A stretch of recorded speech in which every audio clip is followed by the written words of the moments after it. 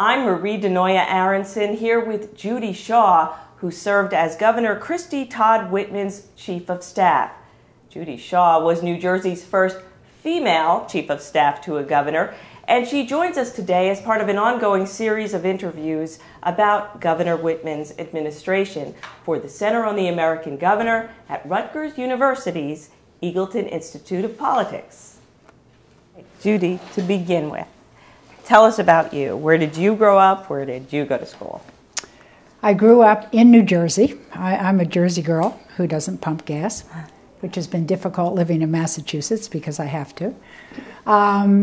But I went to school in Pennsylvania. I went to Penn State, had a double major in Spanish. Thought I would teach, which I did. I taught elementary and secondary school when I came out. And then I was married, and that's kind of where I started the political life. I did that for a number of years. And then I went back to school. I went to Rutgers for a master's in public policy, kind of in the middle of Tom Caine's two appointments. And I stayed here until I retired 4 years ago. So I really think I am a Jersey girl, and my roots are in Jersey politics. Talk to me about the politics that you began to become interested in when you mentioned when you were married. That's when this started to become a path for you. Tell us about that. About 2 weeks after I was married, the party, and at that time there was only one party in Ocean County, the Republican Party, came to my new husband and said, "We really want you to run for the Assembly." So that was a pretty quick introduction to life in the political world. So I ran his campaign for the Assembly successfully, and then I worked as a legislative aide for him for the 2 years, and he was seeking re-election during the Watergate-Nixon timeframe, and all of the Republicans in Ocean County were turned out. I mean, it was amazing that the coattails could go from the President of the United States down to a little local race in Ocean County, New Jersey, but it did. So they were turned out of office, the Democrats came in, and I spent the next number of years working to raise money and in party development, recruiting candidates, trying to stay as viable as we could until it was our turn again. So clearly that experience didn't discourage you.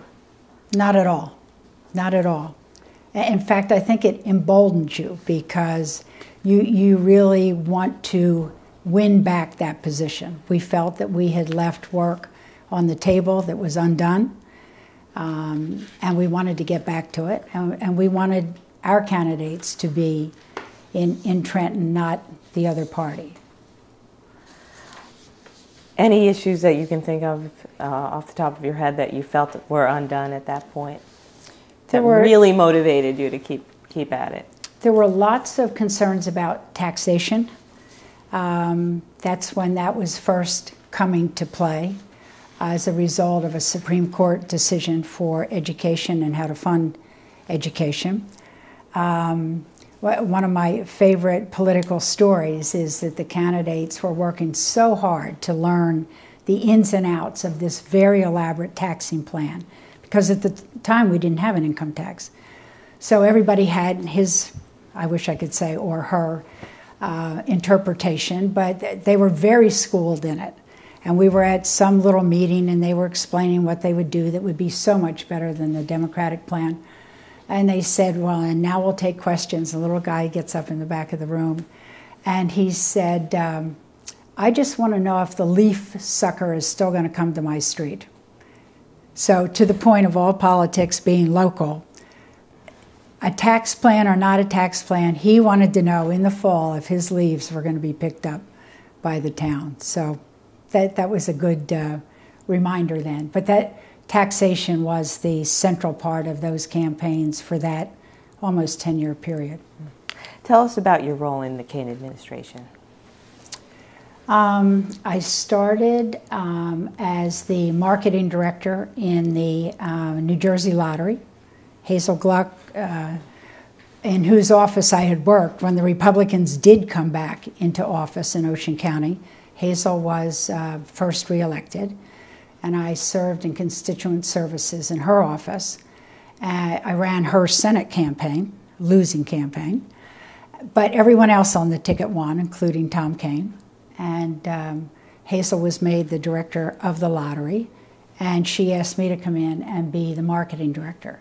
So that's really where I started.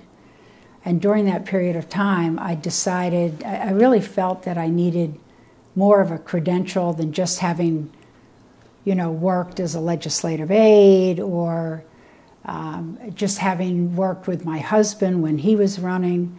So I went back to school. I went to Rutgers and got a master's in public policy.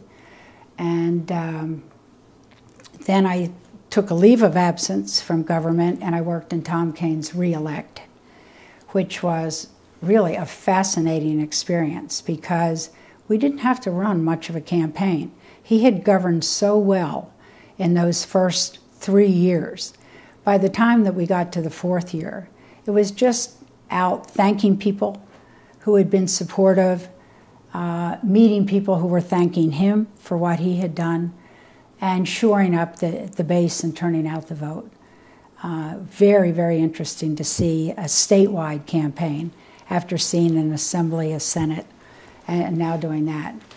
And then I was asked to go to the Department of Transportation as the chief of staff. Hazel was moved over from then the Department of Insurance to DOT, so I had an opportunity to work with her again, which I thought was the good news.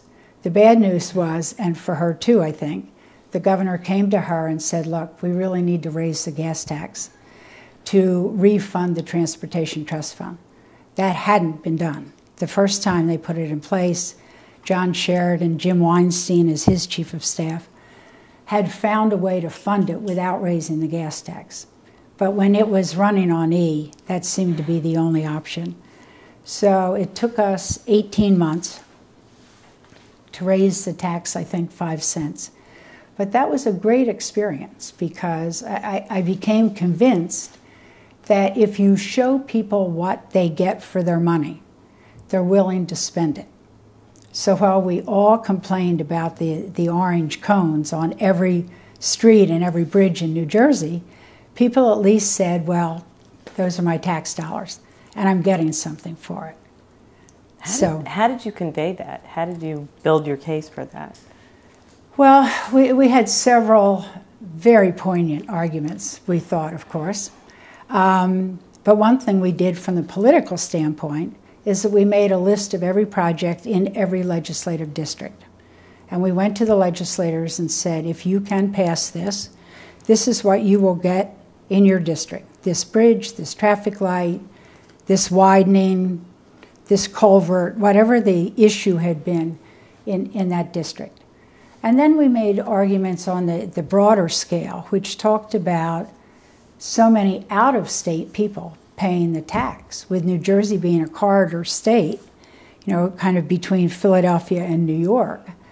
And we had the percentage. I don't recall now what it was, but to pick a number, 40% of all gas purchased in New Jersey is by out-of-staters. So we had 40% of that work being done by people out of state who weren't taxed for it. And we had the lowest taxes of anybody in the country at the time. We went to labor and talked to them about all of the work that they would get, and other good government arguments about the value of sound infrastructure, how long it would last. And after 18 months, we were successful. And it's the last time it was raised, by the way. It seems from your formative years, if you will, in politics, that you had a lot of experience with campaign and honing your skills in really convincing people. Did you have a natural acumen for this when you first started with your husband? I think so, probably. Silly little things. I had been the class president for 3 years in high school. I was the president of the Association of Women Students at Penn State. I just always seemed to be the mouth, I was the convincer. And people would come to me and say, you go make the argument, even if it was at home. You know, you talk to mom, or you talk to the teacher, or you talk to the neighborhood, or something. Which probably, if we had had any money, and if I had had good direction, I probably would have ended up going to law school, but I didn't. So I ended up really on the public policy side of things. And I like it. I see it as a sport and a challenge, and I love to make the system better and see how you can work it, try to help both sides get as much as they can get. I don't like the zero-sum game. I don't like leaving people bleeding on the floor. That's much more the skill set of partisan politics. I never enjoyed that part, but I do like the persuasive side, and I do like the policy side. When did you first become involved? Well, let me ask you this. When did you first start to notice Christy Todd Whitman and think about her potential? I think she was first on my radar screen. I knew her just very little when Tom Kean appointed her to the Board of Public Utilities. And as most women were doing, who were very active in this, and a group of us who would gather at Eagleton, noting the number of female cabinet officers. It was nice to see another woman added to the cabinet. These were in the early days where we were going from none to some. So I knew of her then. Actually, my stepdaughter went to work for her there while she was going to law school in Newark. And I got to know her a little bit through my stepdaughter. And then when she ran against Bill Bradley, I would go hear her, and there would be sometimes two people in a flea at these events, but I felt women had to support a woman running. And I loved her approach to the race, because everyone said, well, Bill Bradley's such an icon. And she said, but every race deserves a challenge. And I'm going to put that challenge forward. And they did it in a way that was very statesperson-like, which I enjoyed too. Bill was gracious to her, and she to him. They had very substantive arguments on policy, and the outcome was what the outcome was. But I loved the way that campaign was waged. When I spoke to Governor Whitman, she talked about how she presented the question about Governor Florio's tax increases in New Jersey, and noted that, of course, as a U.S. Senator, he had nothing to do with them, but he really stumbled. Yes. Because he never responded, basically, to her question that she kept putting to him. Did you note that? Were you paying attention to that part of the campaign and kind of seeing that unravel on Senator Bradley? Yes. And it was clear that it resonated with people. What he said was accurate. As a federal member of Congress, as a U.S. senator, he really didn't have any role in that. But to have that position in the party and not be aware of its impact on the state that he was responsible to represent, it was a mismatch with people. I think people expected that he would have an opinion about that, and he didn't. He chose to say, it's not me, it's not mine, I don't own it. And that really did have an impact, and Christy stayed with that message and ventured forth her opinion of it. And some people liked her opinion and some didn't, but they would say, but she has an opinion. So that's interesting that was noted during that race. That was a pretty pivotal point, I think. Do you remember that election night? Do you remember your reaction to the rather extraordinary results?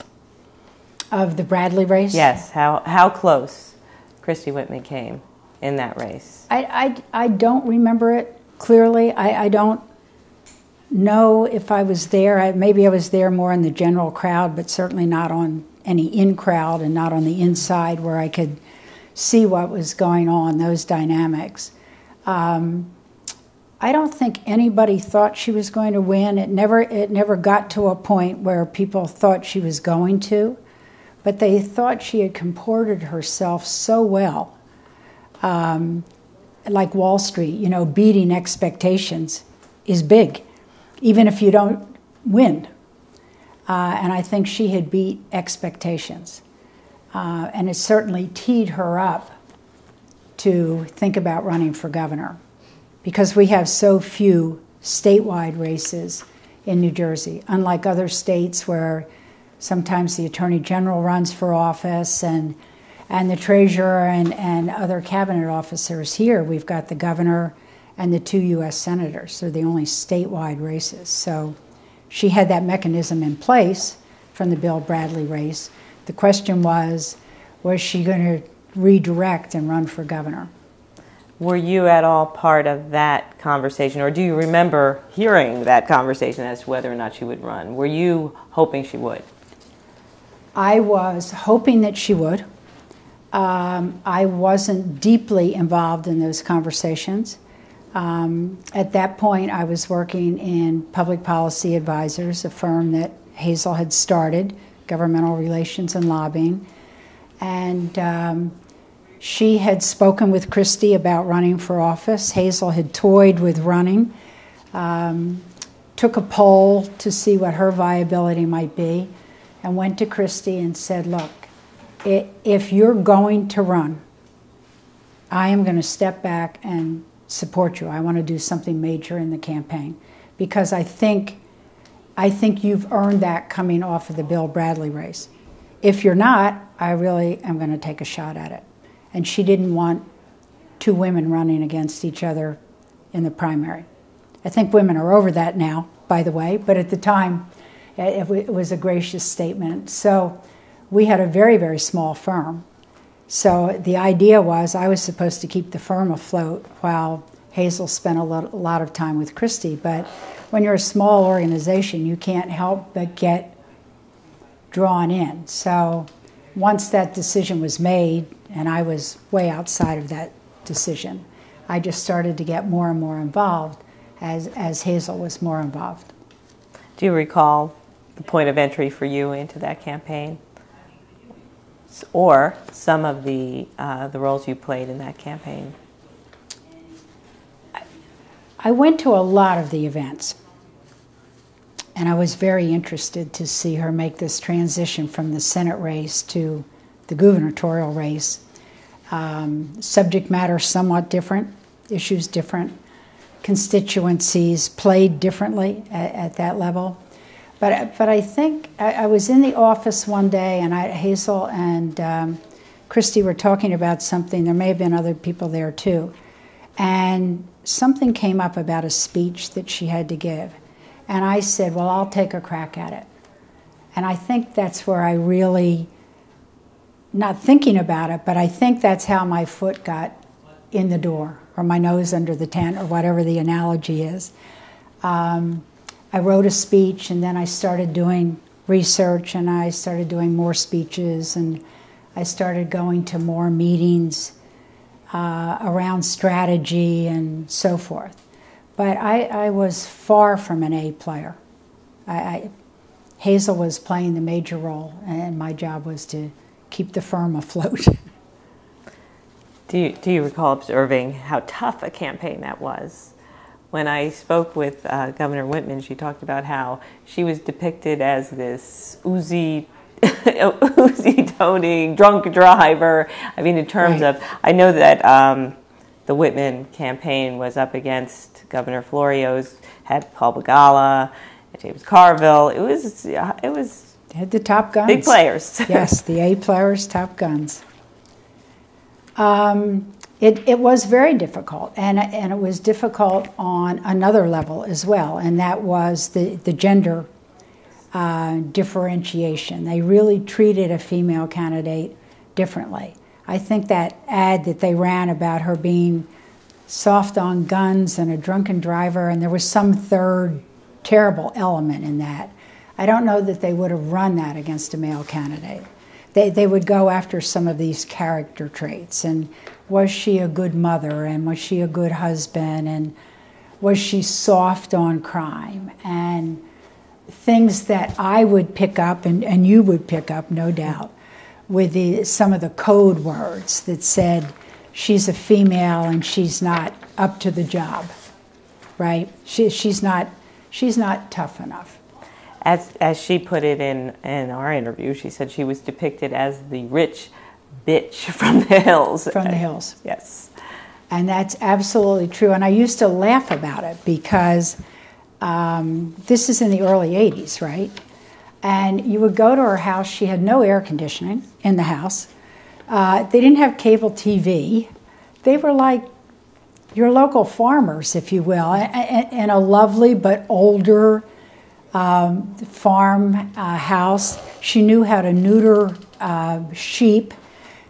She knew how to bale hay. I mean, it was amazing the things that she did that were so contrary to the rich bee from the hills. And even after she was elected, I mean, we would be in the city of Newark for an event, and she would make the troopers pull over because she wanted to run into Payless shoes because she needed a pair of boots because it was snowing. I mean, she would still be shopping at the lowest level. It was very funny that she had that image. There was no doubt that she came from a family that had money, but she never flaunted that. She never wore it that way. But I understand why the other side, Governor Florio, had been from Camden, lived in an apartment the whole time he served. They tried to make that contrast. I mean, you see it so much in the presidential campaign today about, it's almost class warfare, if you will, at the Jersey level. That victory, do you recall that night? It was actually November 1993. Do you recall that night? Because it was somewhat unexpected. I do. Tell us about that.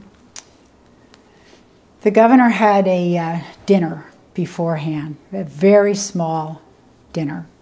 And John Whitman's parents were there. And I hope I'll get this right, but one of the nicest toasts that I heard, John's mother said, "I've been the daughter-in-law of a governor, and I am now about to become the mother-in-law of a governor." It was very, very nice because John's father, grandfather had served as governor in the state of New York. We were optimistic. We knew that we were trending up. I still think if you had gone around the room and taken a secret ballot, most people thought we didn't have it. But we were really pleased with the campaign and how it had been run. And we were anxious, as most candidates are, for it to be over. It's grueling. It is absolutely grueling. I have so much respect for candidates at any level. I don't think the general public has a clue of what that takes and what they give up to do that. So we had made the race. It was out of our hands, and that was it. And then we had a series of rooms in the hotel in Princeton, and there was a war room where people were counting votes and we've got it, we don't, and oh my gosh, I thought that district was going to go for us and they didn't, and where the hell are the numbers for Passaic County? And you're really just trying to cobble together as much information as you can get. Lots of people jockeying around thinking that they might, if she won, get different positions. She had been very, very judicious about not promising anybody anything. People had made their feelings known, but she wouldn't promise anybody anything. And there were requests for, quid pro quos. She just didn't do that. She felt it was inappropriate. I think she had a list in the back of her head that maybe she and her husband John knew, maybe her brother Dan. I don't think anybody else knew what that list was. And we were still doing numbers. We were going back and forth. I think it maybe was around 11:30 at night. And Governor Florio called to concede, which no one could believe. I mean, we were astonished that that call was coming in. And then it was tears and hugs and kisses, and it was kind of that Robert Redford moment about, oh my God, what do we do now, kind of thing. So it was a very, very exciting evening, but it was instantly, what do we do tonight? What do we do tomorrow? We knew there would be a series of national TV interviews very early in the morning. How do you tee up for that? And how do you start the transition? People don't talk about transition often. You know, if I had my way, I would, and if I were 40, I would run a transition firm, because I think that period of time is so critical. And I think most candidates don't think about it because they think it's untoward to talk about what will happen when I win. They'll hire a speech coach, a financial coach, a political coach. I mean, you have consultants for everything today, but often they don't have a consultant for the transition. And if they could start earlier, I think you'll see that now. Maybe a little below the radar, but that's pretty daunting, that next morning when you have to just hit the ground running. It used to be you'd win and you'd go on vacation for 2 weeks. I mean, that was years ago. They don't do that anymore.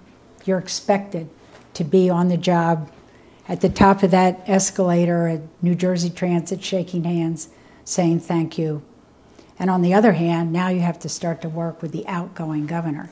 And that was certainly challenging. And for Governor Whitman, her immediate transition, the day after, that was the day I believe the news broke that Ed Rollins had to say about walking around money. It wasn't right away after that? It wasn't right away, a couple of weeks. Oh, it was? Okay, yeah.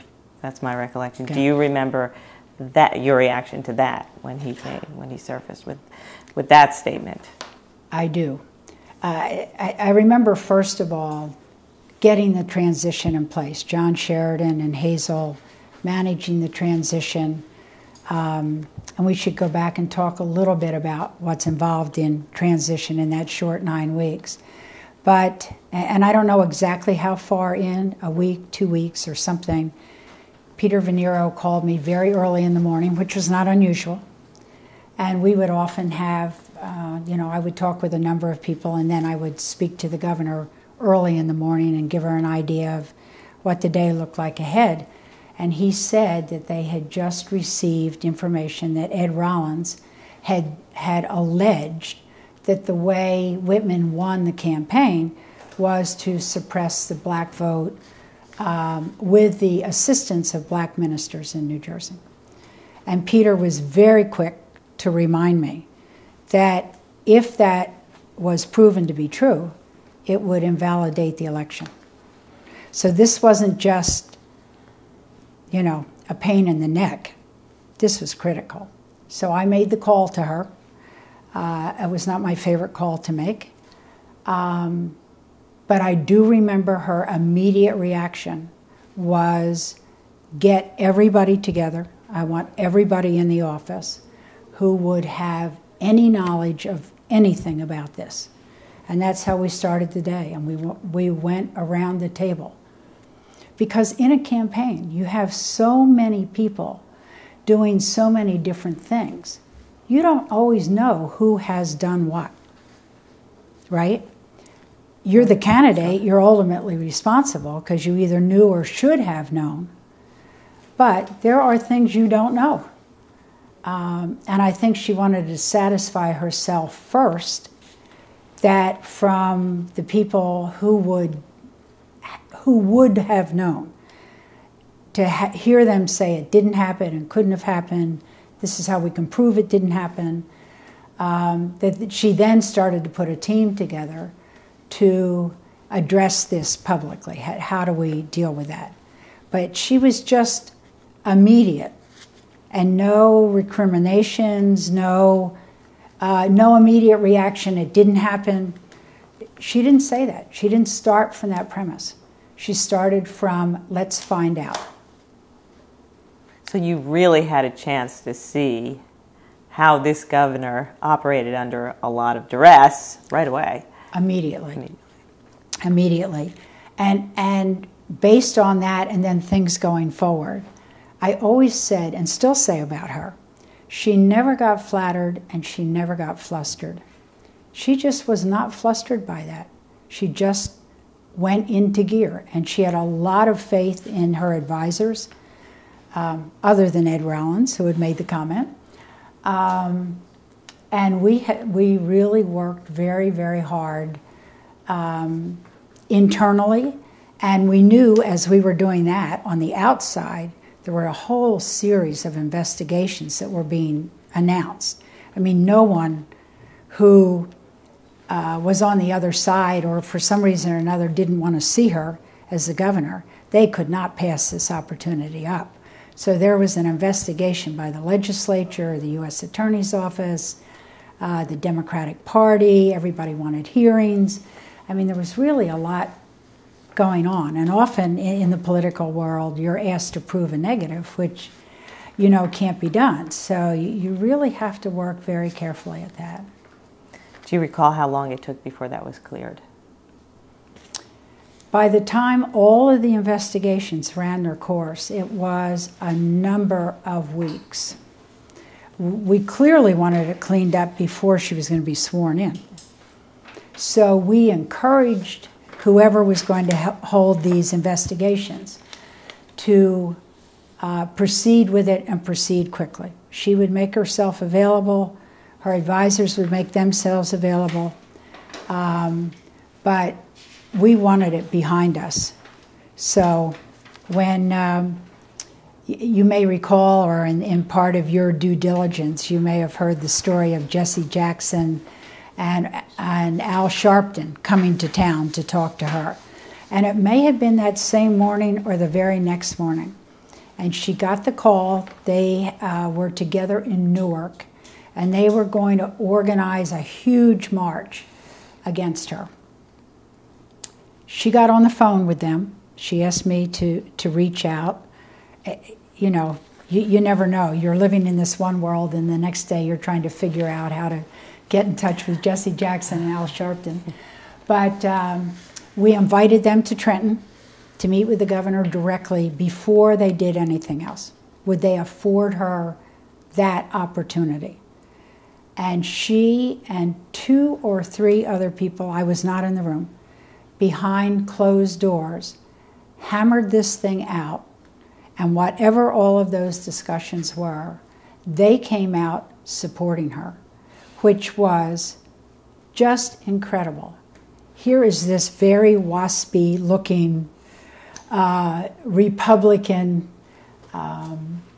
would-be governor, and the two very visible leaders in the black community standing next to her saying, we believe what the governor says, we believe that she's going to make an honest effort to get to the bottom of this. We urge people to participate, come forward with anything they know. And it was really a catch-22, because if it were proven to be true, it would have meant that the black ministers agreed to this. Yes. Which clearly they had denied. So, I mean, it was a really interesting kind of case study of what was involved. And as you know, at the end of the day, it all came out of a self-admitted braggadocio by Ed Rollins, who he's back in Washington now, and his colleagues are saying, wow, how did you pull that one out of the bag? An incumbent had never been defeated in New Jersey up to that point. You know, everyone would have expected that Jim Florio would have had a second term. So he's very puffed up at the press club, and he implied that this voter suppression had taken place. And he later admitted that that wasn't true, that he did that. Of course, he let us hang out there until it was proven in these different venues, but that was the course of that. That was a real trial, not just for the governor, but for people around her, and making judgments about who would be in the cabinet and who would advise her. That was a pretty good proving ground. Quite a tempest, yeah. Yes. So what exactly was your role in the transition And who did you work with? Well, the transition is many things in 9 weeks. We had to first put the transition staff in place, find an office and staff it. And we decided, which is probably not a good recommendation to an incoming governor, because the skill set to campaign is so different from the skill set to govern. But we said to everybody who had been in the campaign, every one of you will have a role in transition and will have an opportunity to work in the administration. You may not all work in the governor's office, but they knew her, they were loyal to her, and it's hard to break it right there. So we had that whole core come in and help us start with transition. But the biggest job was to find a cabinet, to identify a cabinet, and high-level positions that you were entitled to fill as the fruits of victory. We had to plan an inaugural, which is more than just a party. It really is a prescribed ceremony with a lot of history. That's why it's run by the military side. We had to raise money to do that. We had a very small budget for transition. We had to plan the first budget, and we had to plan the first state of the state, and you had to do that in 9 weeks with the Ed Rollins dust-up around it. So that was my job to manage that. And I think we were very successful. We had all but one cabinet officer selected. At the governor's direction, we had the most diverse cabinet. The very first day, she announced me as the chief of staff, Lana Hooks as Secretary of State, and Debbie Poritz as the Attorney General. And the Secretary of State and the Attorney General's office are the two constitutional officers. So there was a panic among the Jerseyites that this was going to be an all-female cabinet. I mean, that's what they saw first, right? All three. And then it spun out from there. But it was very interesting that she put that right out there the first day and named Hazel and John as the transition chairs. Did the Florio administration help out through this process? They did, but I think it was very difficult. I mean, if you can imagine being in their shoes, they did not expect to lose.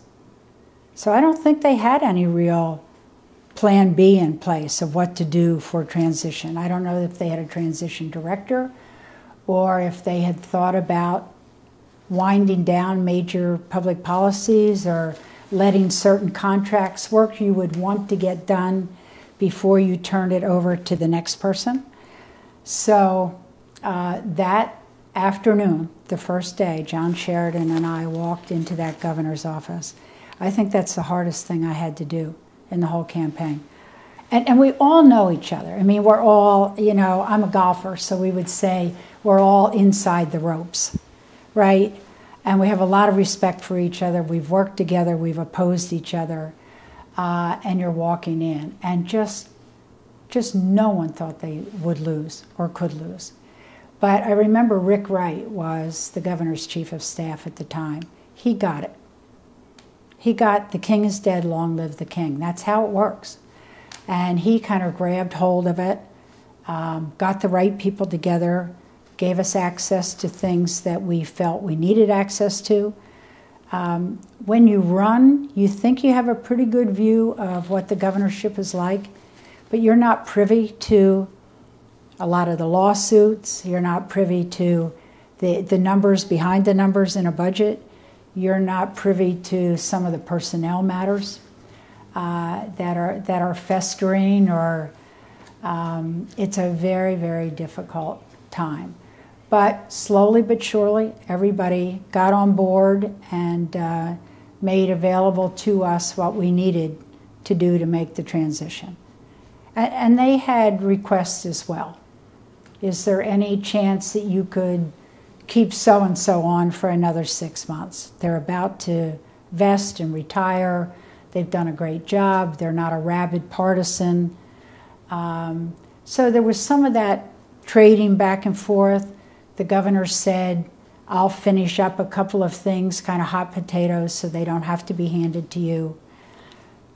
The governor-elect was asking for some things. Generally, the governor-elect comes in and says, I don't want you to let any more contracts. I want you to stay all personnel decisions. You know, they want certain things to stop. And the governor, as was his prerogative, said no to a number of them. No, I'm governor for another 9 weeks, and I intend to govern during that period of time. So there's that kind of back and forth. So much more, as you said, than people would ever expect. You don't really see it. And your hope in the inside is that they don't see it, because we have this great luxury in this country to turn over power without bloodshed and without real recrimination, and it's a smaller level, believe me, at a governorship than, say, the U.S. presidency. But we're supposed to be able to turn over power in a statesperson-like way. So you're working to do that on the outside. But inside, you know, you're really dealing with people's lives, people who are coming into a new opportunity, people who are leaving earlier than they thought they would or thought they should. You know. That's quite a bit. It's quite a bit. When were you asked to be chief of staff? And what was that like for you? This is so funny, because no one knew who she would ask to do anything. We were guessing. Everybody would guess as we got closer, and when it looked like she had a possibility to win, or even if we thought she wasn't going to win, it was like a good thing to do over drinks. Well, what do you think? Who would be here and who would be there? And so we had no idea at all. I mean, one of the strong rumors was that she might make her brother chief of staff. So, I mean, I really didn't know, and I wasn't an A player, and I wasn't there all the time. She called me the Sunday before the election, before Tuesday, and asked if I wanted to do it.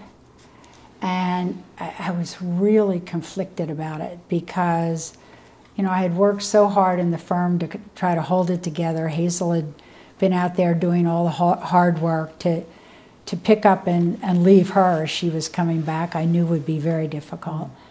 But I knew I had finished my master's in public policy. How could you not think about being chief of staff, and to be the first female chief of staff to the first female governor?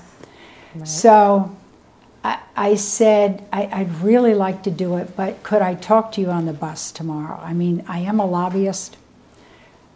I just need to talk through a couple of things of what that would mean. So I got on the bus the next day, and that's the day before the election. And it's raining, and we went and sat in the back of the bus, and I said, I got the strangest call last night. A woman who sounds just like you called and said, would you like to be chief of staff? And I said, I don't know. If it was you, was it because I got free donuts the day before when we were on the bus? I mean, what is this all about? What do you expect? What do you think I can bring to the team? What's the team going to look like? How are you going to deal with the lobbying side of things? If we really decide to do this, I can tell you that I will totally divest myself from the firm. No blind trust, no anything. I will be bought out of the firm. I will go. So that's how we talked through it. And she said, I think I'd like to ask Peter to be the chief counsel and Jane the chief. Said, totally your prerogative, let's do it. And so I think they knew, but I think we were the only three who knew. Do you remember what she said about why she chose you? I don't. Maybe to this day I'll wonder about that. I don't know what it was. We were somewhat alike in temperament, and I think that may have had something to do with it. I don't really know. That's a good question for her, and I'd like to see it in her interview. What did it feel like to be the first woman chief of staff to the first female governor of New Jersey? And was that apparent to you? I mean, was there a big deal made about that in the state at that time? You know, Marie, you are so overwhelmed by the job.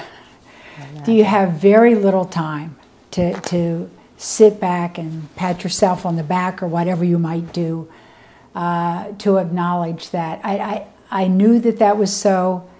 She said in her acceptance speech that she understood what it was like to be the first female governor. She didn't duck from that at all. She was right out front about it. I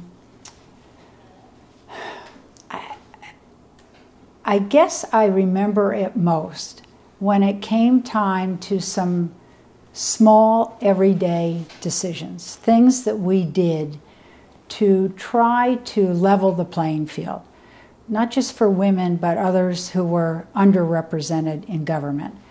And that was a particular goal of the governor, and had always been a hope of mine that we would have a governor who would come in and work for a diverse cabinet, diverse appointments, diverse opinions. So, I mean, you are aware of it. I remember there was a National Republican Governors Association meeting shortly after she was elected, and it was in, I think it was in Phoenix, Arizona. And she was the only female governor at the time out of the 50. So to be out there and to see the kind of attention that she got, and there was some other kind of rookies out there, although she and Virginia are the only two that run in that off year. One day she was being interviewed for something, and as I said, this is like contrary to that rich person from the hills. She had some very, very basic suit on, and I said, Christy, you gotta dress this up a little bit. You got to do a little something. So somebody in the crowd, I think maybe her sister who was out there, had a scarf. I said, can I borrow your scarf? We'll put this on. So she had a great interview.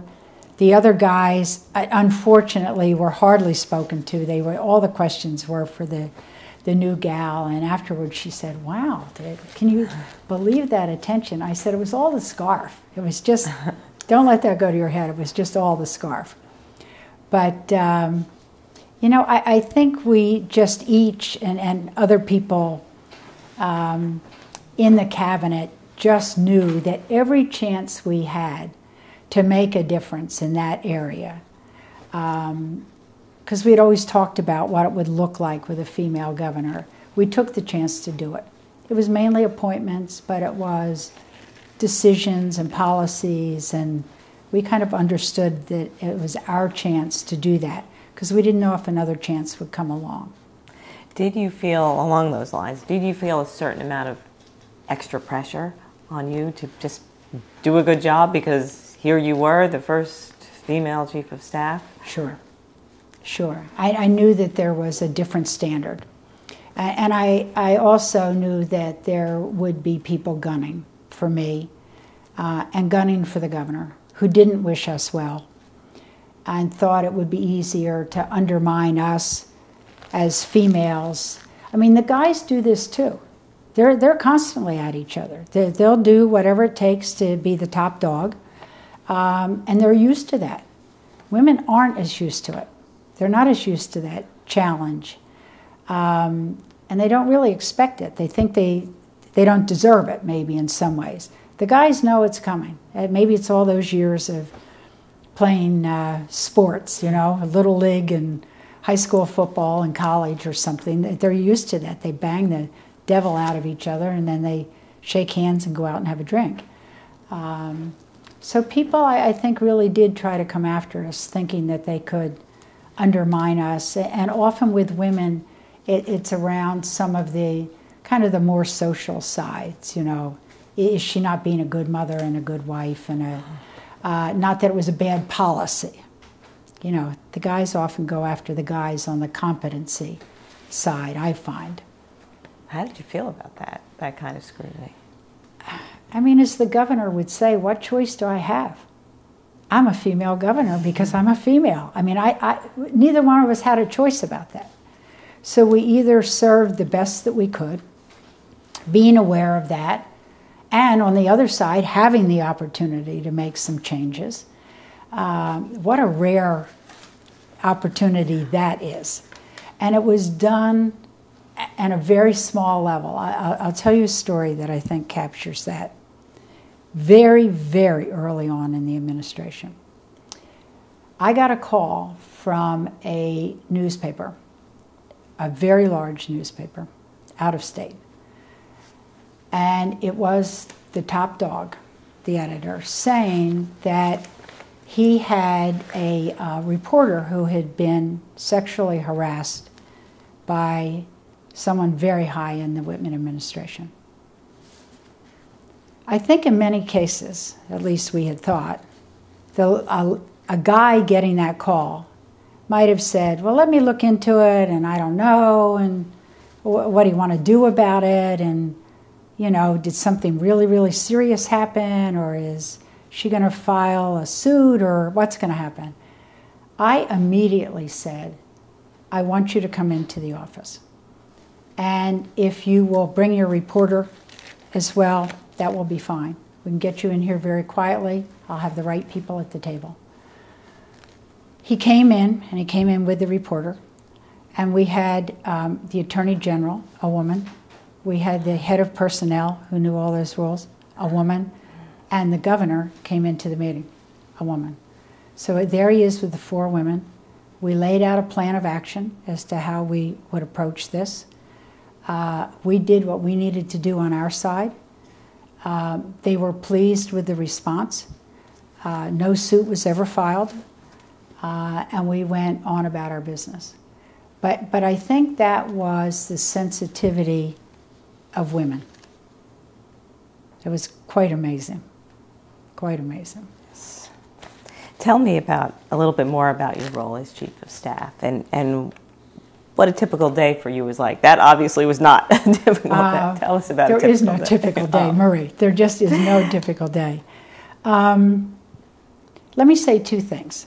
There's really 2 parts to that job, or at least as I saw it, or chose to embrace it. The first is a pretty plebeian management job. You have to run the governor's office. Hundreds of people, millions of dollars in a budget. You're running the Office of Administration, Communications, gubernatorial appointments, scheduling, advance, the governor's Washington office. They all have directors, they all have staff, they all have budgets, they all have responsibilities. I would have a meeting every week with everybody. So that's a responsibility in and of itself. And the governor, God bless her, during the campaign, and I think Carrie Edwards had pushed her into this, had agreed to cut back the budget and the number of people working in the governor's office by, pick a number, I don't know what it was, 25%, 30%. Well, that might have been fine had another governor continued. Now you have Christy Whitman. Everyone in the world wants access to her. She's the first female, she's a Republican, she beat an incumbent. They all wanted a piece of her. So all of those functions of communications and advance and the scheduling were just on overload, and we had to cut the staff back. And we did it every week. I would say to Joyce Himmelman, who headed up administration, what's our budget? How many people are working for us? Because we knew we had to hit that benchmark. So there's that administrative side, which, if not done correctly, has a terrible political impact.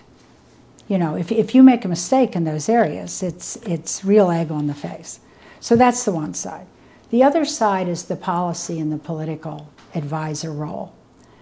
I sat in on every meeting with her. I went every place with her, which was a tough decision. Should the chief of staff stay in the office? when she's out or go with her. But I really knew so little about her that I thought I really needed to be with her and to see what she was like with different groups and how she handled things. And when she would say, I'm going to do X, Y, Z, you always see staff like writing it down, because now you're held to that. And she was, I think of all of her tenets, and in doing a little preparation for today's interview, I read back through some of her State of the State and budget and inaugural speeches. If you do that, you'll see on almost every page where she talks about keeping her promises. She was hell-bent on that, to her credit. So doing the policy and the political side, it's really the stuff that gives you nightmares, because I knew what her agenda was over here. And it was pretty simple. Create more jobs, cut taxes, and keep my promises. That was probably it. Three-pronged, keep that in front of us. So I knew that I had to work about 50% of every day on those subject matters, because it's too easy to get distracted. And then the other half, you have all this stuff coming over the transom, things that are happening federally, in legislation, in litigation, natural disasters, the pipeline blows up in Edison. Gosh, that's right. There are just so many things. And I think what gives most chiefs of staff heartburn is that you don't know if you've given off the right stuff, kind of dismissed it, send it to somebody else to work on, or that you've taken on really trivial stuff that takes up too much of your time from the important stuff. So making that decision, I'll keep this, I'll hand it off, I'll keep this, I'll hand it off, is very, very hard. And you develop a sense of that, I suppose, or an instinct about it as you continue in the administration, right? And the feedback from the governor and others, when it would turn out that, boy, am I glad that I didn't hand that off, because it turned out to be bigger than a bread box. It was validated that way. There had been a chief of staff who served before me, sometime before me. And the rep on him was that, and it is totally overwhelming. I don't care who you are as a manager. This is totally overwhelming. They said that everything he couldn't handle, he put in the bottom drawer of the desk. And when he left, all these issues that nobody knew what had happened to them, they opened the bottom drawer of the desk, and there they all were. So I had that, someone had told me that story, and I had that fear, and I was determined that that would be an empty drawer. I was not going to have anything in there. And I had put enough good people around me who I trusted that I could hand things to and said, you have to take care of this, or I did it. I just had that awful, awful thought. Yeah, we know usually chiefs of staff, of governors, don't stay all that long. They stay maybe a couple of years. There's a real burnout factor to that. That's something you can really understand. I served for about 16 months. Wow. And that's the longest any first chief of staff in New Jersey had served. And I think that's true until Rich Bagger, until just recently with Rich. I think somebody could fact check that. But up until my 16 months, no one had done 16 months. And I used to look across the river in New York. The chiefs of staff would stay for 8 years. I was like, Brad, how do you do that? But there's something, especially when you're turning over government, because every one of the Democrats that you're dealing with felt that they shouldn't have been pushed out. And every one of the Republicans, especially in a close race, they feel they were the one person who pushed her over the top, and they deserve X, Y, and Z. So you don't make any of the Democrats happy because you tell them they have to go or step back, and you're making maybe 1 out of 10 Republicans happy because you only have so much discretion. There's this feeling that you can turn over all of government. Well, you can't. I mean, there's laws in place, and there are only so many jobs that you can do, and everybody thinks they deserve something. So it's a very, very hard spot to be in. Plus, there are the internal squabbles that everybody wants your job. When you're the first among equals, people aren't content to not be that person. So they'd like to get in that seat too. Yeah, pressure cooker. It's a pressure cooker. Yes. When we were speaking a little bit earlier, you talked about how there was this sense that this was your chance to really put people, underrepresented folks, into positions of power and within the administration. Can you talk a little bit more about what you recall about the selection process for cabinet members and your role in that? This was in a day and age when so much of this was still done manually. We still didn't have the advantage of some great computer system to feed it into. So we were receiving resumes and recommendations from everybody, near and far. And actually Joyce Himmelman, who became the Director of Administration, kind of managed that. How she did it, I'll have no idea. But she would start to develop a list of candidates. And then John Sheridan and Hazel Gluck would meet, and they would start to go through them and vet them down. And they would do some preliminary interviews. I would sit in on some, but not all of those. And the advantage with that, and again, the governor took some criticism because here, you have a lobbyist doing this kind of work. But they had each been cabinet officers. They knew how government worked.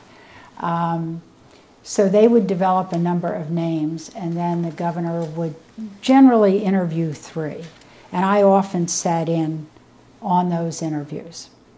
And they did a great job for us, really. There was only one case where it's very, very hard, it seems, to pick a treasurer, because a treasurer plays a very central role in dealing with the legislature. The budget is obviously your policy document. So we were interviewing Brian Clymer for transportation. People had said he'd be great. And we brought him in, and we're about halfway through the interview. And we're saying to each other before we could text each other, right? There was no BlackBerry or Droid at the time, but the body language was, what are we doing? This guy should be the treasurer. He's really great. So we switched gears, and we started talking to him about being the treasurer. And we said, now, do you have any great recommendation to be the transportation commissioner? He actually knew Wilson. And he said, I think, Frank Wilson, he said, I think you should interview Frank. And they were a very funny team. They were like Frick and Frack together, but that's how that happened. So I may have mentioned this before. We got to the end of transition, and we had appointed all but one cabinet officer. We didn't have an insurance, surprise, surprise, commissioner. You have to have a death wish to take that job anyway. So, but we had it all done, and some of the major appointments as well. We had, for instance, there had never been a woman who was the head of the Port Authority. Some of the boards and commissions were pretty powerful. So we asked Kathy Donovan if she would chair that board, the New York and New Jersey Port Authority. We asked Nancy Becker to be the deputy at the Turnpike. I mean, women hadn't served in these positions before. We had the first Hispanic cabinet officer. And it was really, really exciting to do that.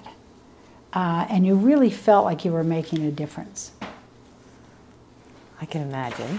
What was in terms, and I know you've mentioned along the way with this interview, but when the cabinet was selected and everybody was in place, what was the reaction to the fact that there were just so many women as part of it? I think in some ways people were not surprised. She had said she would work for diversity. You may remember one of her great slogans was "One family, many faces," which I think is marvelous to this day, along with New Jersey and You Perfect together. I think there were some people who were worried about it, who had not worked with women before, didn't quite know how to approach that many women in powerful positions. And we do work differently. I'm not saying better or worse than men, but it is different. Different priorities, different approaches, different protocols. So we all had to learn. And many people coming before us had to learn. I mean, the governor loved to hear the opposite position. So in the beginning, she did a number of roundtables with different interest groups, for-profit, not-for-profit, regional, by subject matter, and she always wanted both sides of the central question represented. And I remember we did something on school takeover and on education. And she had a lot of Democrats come out of the Democratic cities, and the Republicans were they were really miffed. They thought this was their opportunity. Wow, they were out for 4 years with a Democratic governor. They finally get a Republican governor, and she invites all these Democrats in. And she said, I want to hear both sides, and I want it to happen in front of one another. I don't want to get ping-ponged. You come in and say A, you come in and say B. Now I have to go back and check B and C, and she would have them at the same table. So I think that was a little different. And she didn't engage with the legislature the way they would have liked. Now, in all fairness, the legislature would like 110% of any governor's time. They're co-equal branches of government. We get that. But they would like to have her 110% of the time. But they don't want her 10% of the time. So there was a knock on not interfacing enough with them. And a part of that was not having been a part of the good old boys club, if you will. And she didn't win with the outright support of the structural party. She won with a lot of independents and others. So she wasn't really as beholden to the party and the structure as maybe former governors had been. So she didn't feel the need to interface that often. But it was different, and I think good for the progress of the sexes and of how to govern with a very diverse group of people. That idea of not needing to interface perhaps started out with a bang in a way. If I recall correctly, in her inaugural speech, she surprised everybody by saying she was going to begin with the tax cuts sooner than anyone expected. I'm sorry, I'm not giving you as specific as. No, I know what you're referring to. You know what I'm referring to. I was watching the inaugural speech and sort of looking at the reaction, and it was very interesting. Right. What did you knew that was coming, no doubt, and did she anticipate that there would be a little bit of a backlash to that announcement? We did. Bill Clinton had come into office a year beforehand, and he had raised taxes retroactively. I forget what the tax was, and however he did it, when he came into office in January 17th or something, there was some tax that he put in place that went back beyond his term. One of the 3 tenets that Christie had was to cut taxes. She firmly believed in that. All of her advisors, they gave her a whole spectrum of options, and she just always believed in that part. She was convinced that would work to turn the economy around. So in drafting the speech, we were thinking, how can we make this real? and I don't know whose idea it was. I wish it had been mine. It wasn't mine. Said, why don't you sign an executive order right as part of the inaugural? And it created this Economic Study Commission or something. That's not the right name at all. I'm sorry, I don't have that on the tip of my tongue. And she also said, and by executive order, there was this one tax that she could cut back, and she said, and unlike the president, I will cut your taxes retroactively. And we knew that would get a big bang, but it did leave the legislature out. She had and she didn't want to consult with them.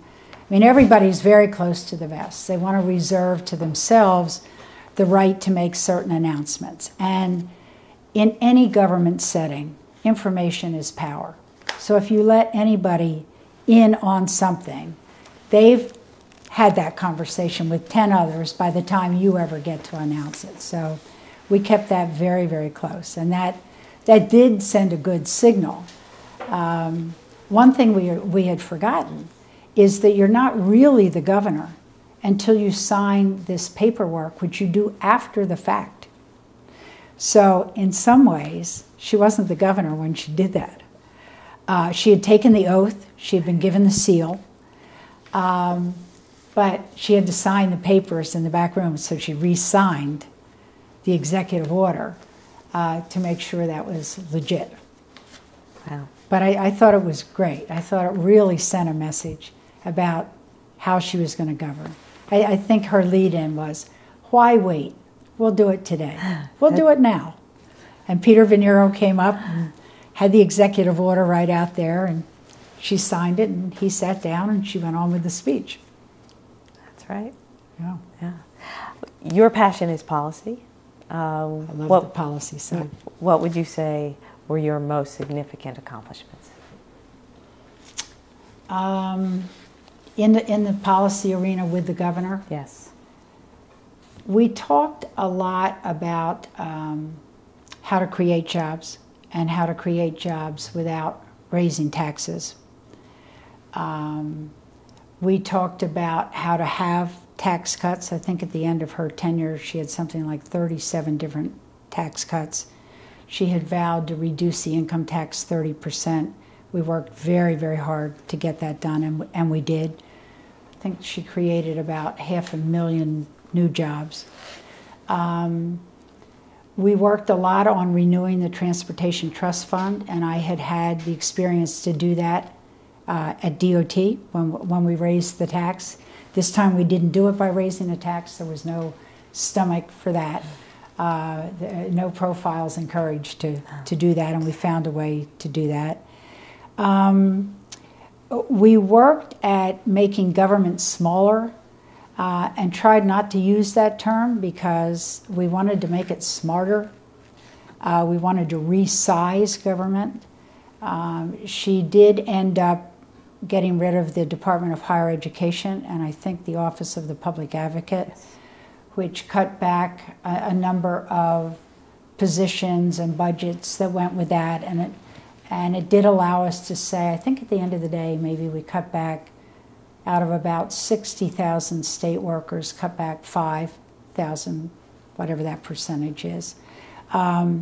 It's very, very hard to cut back. You see every governor struggle with that.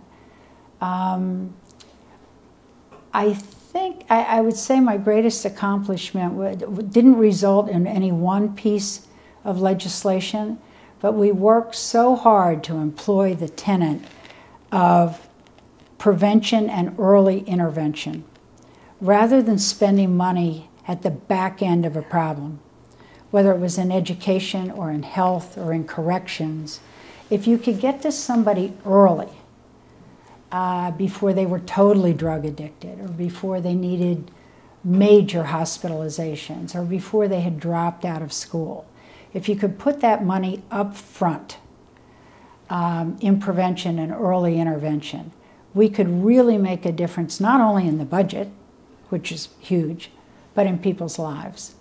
And we struggled with that with every issue that came before us.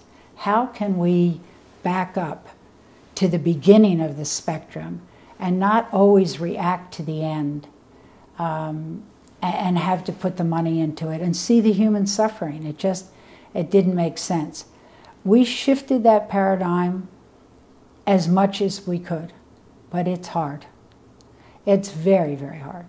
Because if you're treating, let's say that you're spending money now for someone in the hospital who has a terminal disease, you can't just say, as of tomorrow, we're not funding that anymore because we're going to start this preventative program.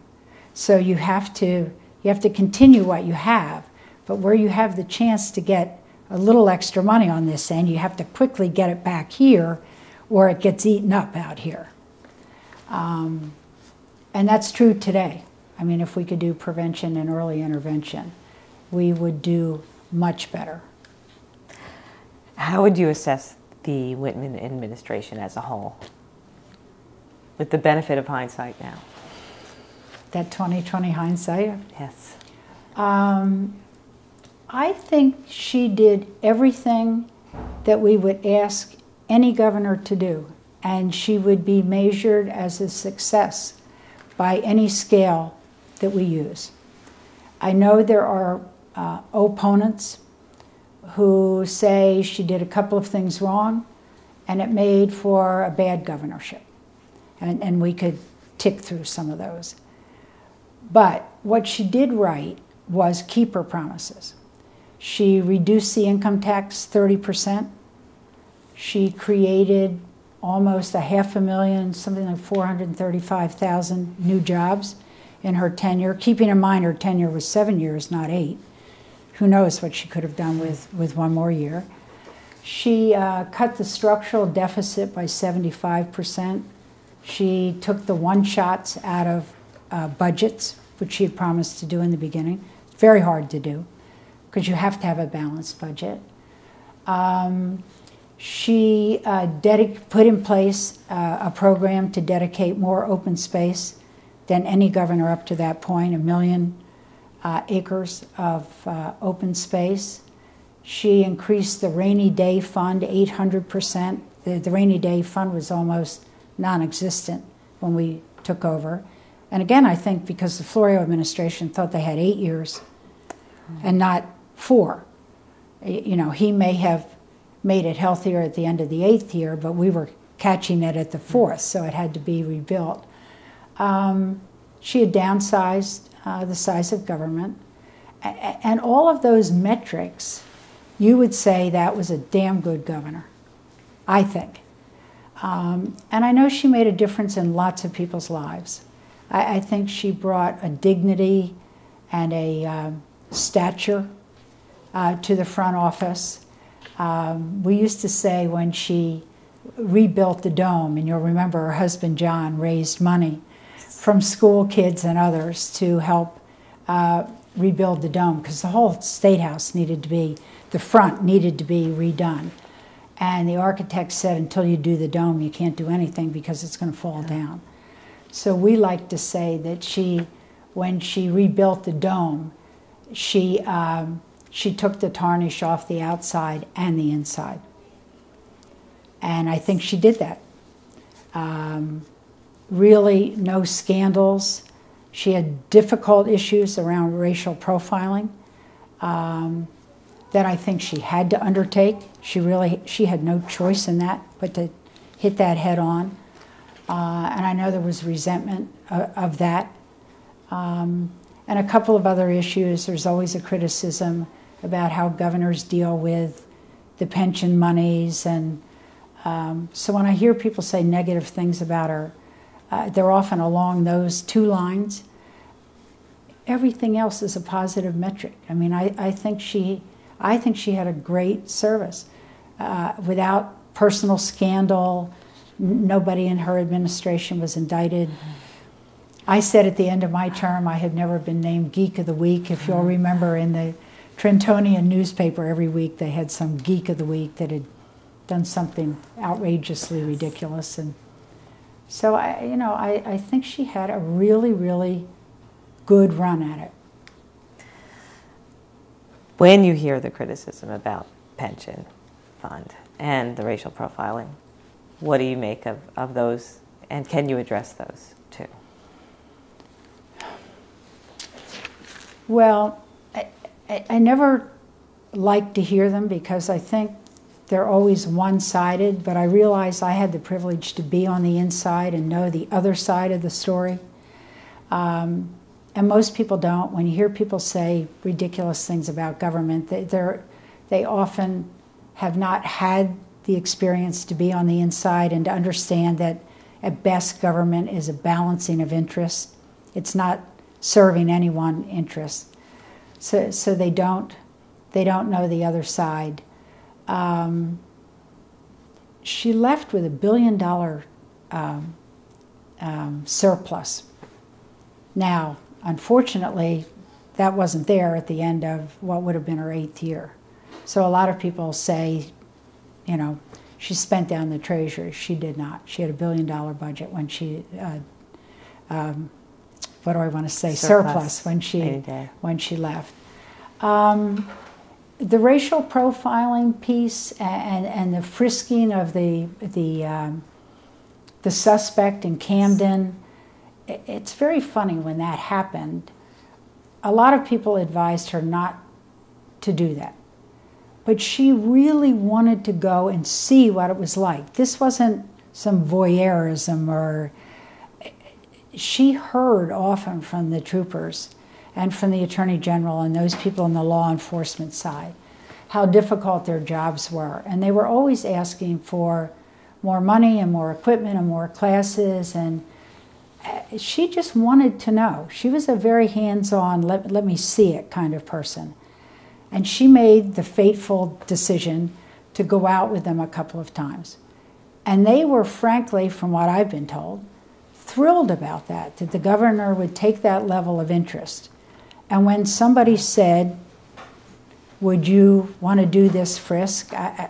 Why she did, I don't know. She probably is asking herself that, but she did. Someone took a picture, and as I understand it, that picture was taken because they were so proud that she was out there and involved. It didn't surface for a very, very long time.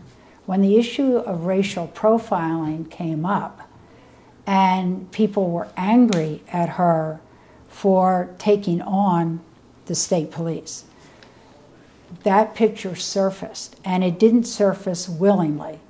That guy had really taken it to show his family. He thought that was terrific. But somebody knew it existed and knew it could cause damage, and it did. But those are those things that, you know, with 20/20 hindsight, you say, why would I do it? But I've always been a person to measure intent, and I think her intent was really good on that. But clearly it had a bad result, clearly. And a lot of the criticism was deserved. And just briefly, as the situation with this state pension has worsened and, you know, became such an issue, yes, in the last few years, her administration has been roundly criticized for her actions. What do you think about that? Do you think that's another, in retrospect, policy? What's your thought? My thought is that she was so visible in all that she did. She took ownership of all that she did. She didn't try to push it off on a cabinet officer or the legislature. She owned that decision, which at the time she thought was the right decision. It happens to be a decision that's been made by almost every governor before and after, and in other states. There's only so much money that's available. And if you look at some of the trust funds and pensions, they have enough money in them today to pay out for the next X number of years. And so it's very tempting to take some money that would have gone into even further out of years to balance the budget now, and you think, I'm always going to be able to make it up. Well, you're not always able to make it up. Or you're rolling the dice that the market's going to be such, the economy's going to be such, that rising tide is going to lift all the boats. And if it doesn't, now some number of years out, you're short funded. Anyone who was working in state government at the time wasn't going to lose a dime. Even if they lived to be 110, there was enough money there for everybody in the system and for those coming into the system. But there wasn't the money for all time going forward for everybody who was back here. So in essence, I say she did what many have done. It just was one thing they could accurately pin on her. As we discussed before, you stuck it out for 16 months, as you said, one of the longest. How did it feel, though, when you made the decision to go? And was it tough to walk away? It was, this side of my body was very tough to walk away. I cried all the way home in the car because it was so emotional. The other side was so pleased that I had done what I came to do. I had met every commitment to her. We had a very good first year and a half. Most governors don't. Most governors have a very tough first year and a half. And then they get their feet under them and they start to do better. Or the revenues come in from the decisions that they've made. They're spending it on good programs. So I felt really, really good about what I had done. I was very burned out. I have never been that empty in my life. I used to listen to NPR before I took the job. And I love these esoteric discussions about building bike seats and the economy in China and whatever they talked about for a half an hour at a time. The whole time I served as their chief of staff, I would get in that car and I would put country music on. I wanted mindless. It's that hard. Yeah. It really is that hard. And if you would, just your career since then, tell us a little bit about that. I went back into the firm, which we then named Gluck-Shaw, and we merged with another firm, and MBI Gluck-Shaw still functions in Trenton. I had 2 gubernatorial appointments. I served on the Merit System Board, which was very, very interesting because that's the board that hears civil service appeals. And the governor had really and this is very courant, had wanted to make performance a part of the decision when they were doing layoffs and bumping. And she finally got it done, albeit we went to hearings in a bus with state police protection. I mean, the hearings were so brutal around this subject, but she did get it done. Unfortunately, it got unturned after she left. But so I served on the Merit System Board. I served on I think it was a New Jersey Heritage Commission or something appointed by John Bennett when he was acting governor during part of that period of time. I had a very, very serious back surgery and decided to retire at that point. Opened a small consulting firm, Hourglass Consulting. I've done little projects here and there. Volunteering. I volunteer for the First Tee, a great golf program for at-risk kids. When I'm in Florida and when I'm in Massachusetts, I work in the emergency room of a hospital. I love that. I mean, it's just great. I play golf when I can, and that's life as I know it now. It's pretty good. Excellent. Thanks, Judy. You're welcome.